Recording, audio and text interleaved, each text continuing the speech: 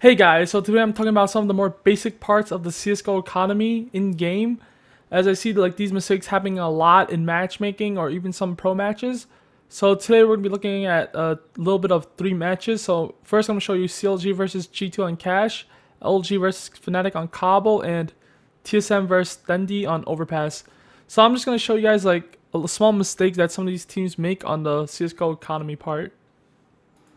Alright, so the first thing we're going to be looking at is G2 versus CLG, and the score was 10-5, and it's a pistol round. Alright, so notice JDM and where he is, and how he has a kit.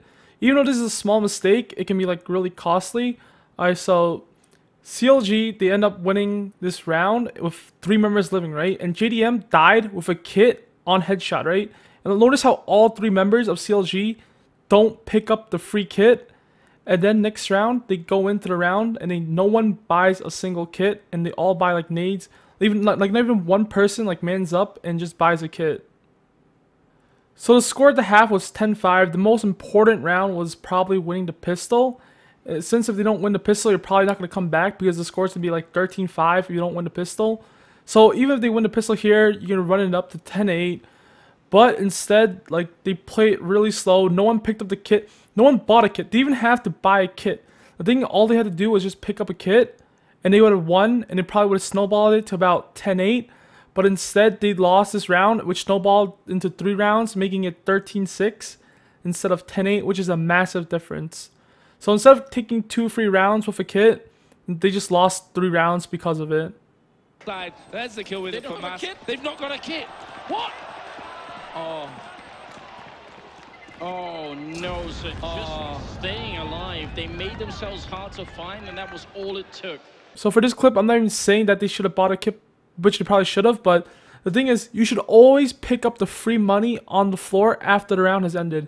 So if there's a kit, there's flashes, there's smokes, or there's even pistols, you should always pick those up. Because let's say there's a smoke, 2 flashes, and a kit, right? That's what? That's 4, 2, 2, and another 4. You're pretty much saving $1,200, which is pretty much like almost the same as if you go on a hard like economic reset. So you get $1,400, $1,200 you can pick up on the floor for free. Here they could have picked up $400 for free of the kit. They could have like just picked up the kit, won the round, ran up to 10-8, and it might have been a close comeback, but instead they just lost out because like 13-6 is like too hard to come back from. So next example we're going to be looking at is LG versus Fnatic.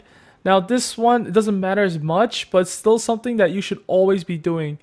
So the score for Luminosity versus Fnatic is 1-1, and you can see Luminosity's buy, right? It's P250, P250, P250, and 2 ESPs, right?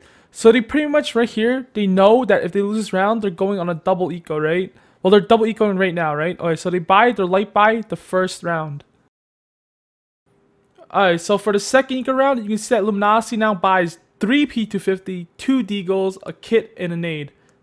The thing is that you should always be buying your bigger buy on the first eco round. And this is just because of how the economy works in CSGO.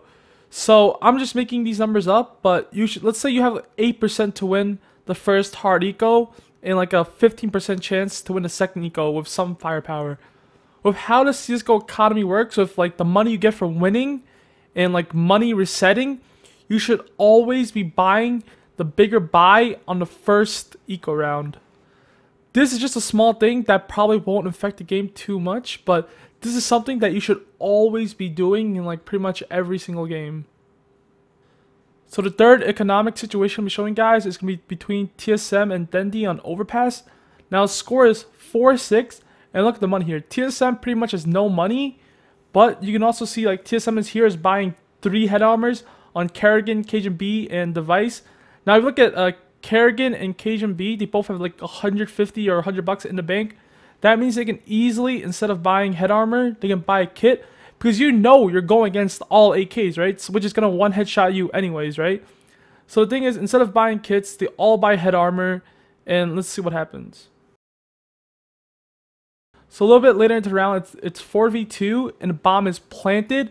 But TSM has no kit because they decided to buy 3 head armor instead of buying any kits against all AKs. So you pretty much are forced to fight them here. And sticking at the fuse is really hard because it's 10 seconds, giving him enough time to spray you down. So pretty much if TSM had a kit there, they might have won that round. And instead of it being 4-8, it probably would have been 5-6, which is a much better scoreline.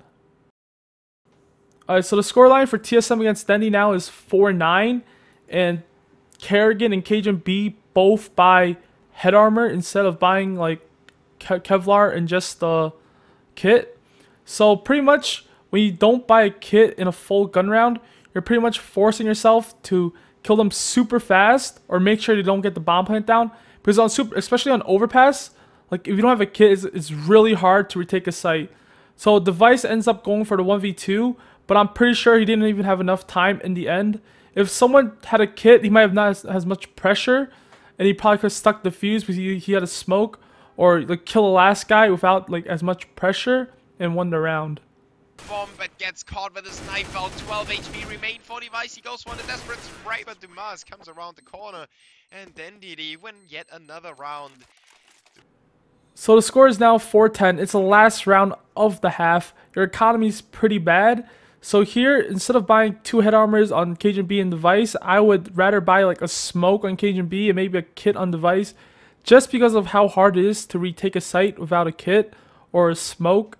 So, and also because it's the last round, you're going to be knowing that the other team's going to be all in AKs, Tech 9s, and Ops, especially if they won like the last 6 or 7 rounds.